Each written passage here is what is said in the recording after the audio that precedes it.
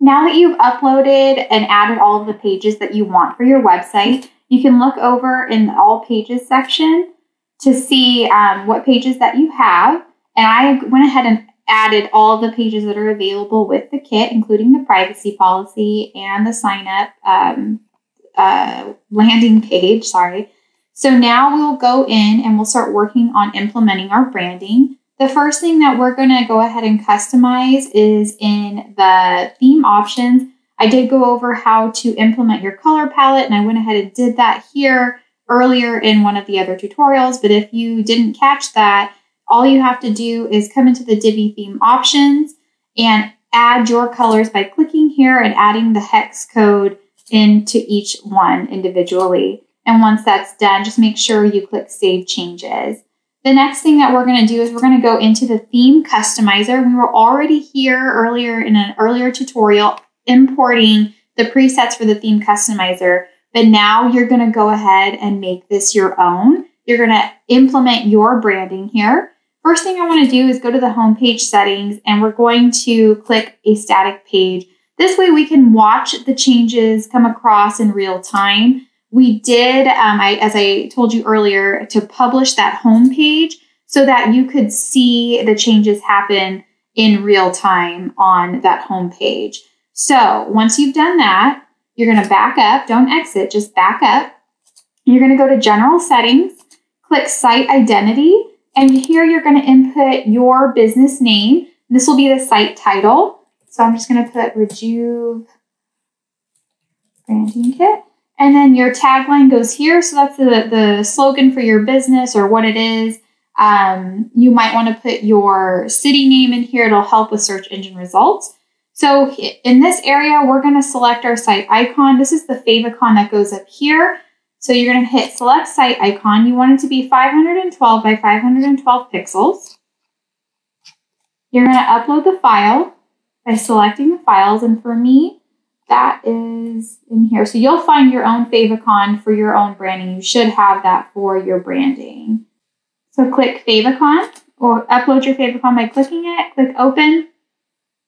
You'll see all of these pictures are already uploaded, and that is from when you uploaded the pages for your website. I have some other pictures in there from other layout kits that I have, so just ignore those.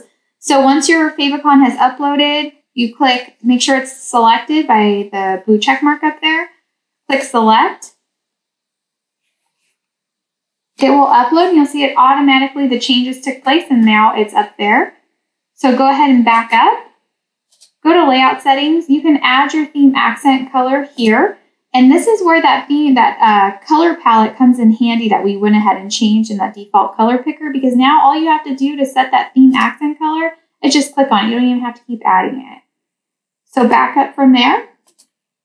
Typography. So this is where you're going to change the font colors, the font sizes, and we'll do this even more. We'll customize it even further in the styling guide. So this is just a basic overview. You don't have to do anything with the text size up here or the spacing. That's something we'll do in the styling guide. So just go ahead and come down here to the header font, and you're going to input, you're going to change it to the font for your branding. The header is the bigger font size up here.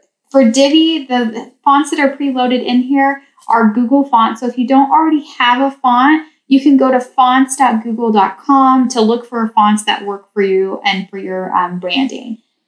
So we'll go ahead and change these fonts. I already have some other fonts pre-selected, so I'm just going to go ahead and implement that. So I'm going to change the header font to Prada, and you'll see that automatically went ahead and changed all of the header fonts on here. So that was quick, and that changed it across the board. And then the body font, I'm going to change to Quicksand. Right now it's Montserrat. I'm probably pronouncing that incorrectly. But I'm going to change it to Quicksand. And you'll see that the body font changed across the board as well. So once that's done, you want to change the body link color. This color is, if you have a hyperlink added in anywhere, this will be the link color for that. Again, super, super simple. Just go ahead and click in there for the body link color. Body text color, you can change it there. header text color. Let's see. Now it will change the subtext, I believe. Let's see what that changes. Header text. It did not change that very much. So that didn't change anything in there. So we'll go ahead and change that in the styling guide. Oh, it did. It changed right here. You'll see that color reflected there. So I do have a couple of variations of header fonts, and I do have that all listed in the styling guide. You will be able to update all of that across the board in the styling guide. So that is, let's see. See, that's a header that got changed as well.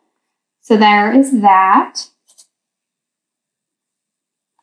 And once you've done the header, the body text, and the body link color, like I said, don't fret over these other headings and these headings. We will change those in the styling guide. So go ahead and back out. Background, if you were to make the background of your entire website a specific color right now, it's you don't have to do anything with that. Buttons. So we are going to go ahead and change the button style. And these are the buttons here.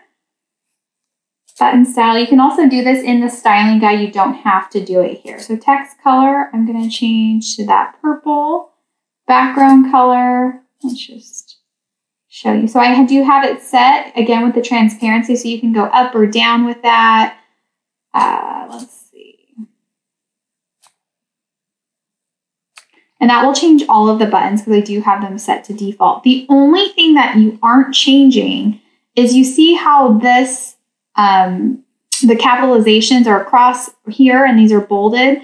So we'll have to do that in the styling guide. If you don't want that look, if you want it to just be normal, we can remove that. Or if you wanted it all capitalized, you can do that here, or underlined. You can do that there as well. You can actually bold that. So that's what that looks like. So we'll go ahead. That bold actually looks good, but we'll go ahead and back out. Border color is the border around the button. So you can change that there. And then the border radius is, I have that set in the styling guide, so you don't have to do that here. Button font, we'll change that to Quicksand. Oops, went right over it. And that changed there. And then you can actually change the icon color, or the icon for it as well, and that'll change. So you can scroll through those and change those there. You can change the icon color here. You can see that that changed. So once that is done, go ahead and back out. Button hover style is when you hover over the button, you can actually change the way that that looks. So if you made that pink, you can make it like that, or you can make it purple.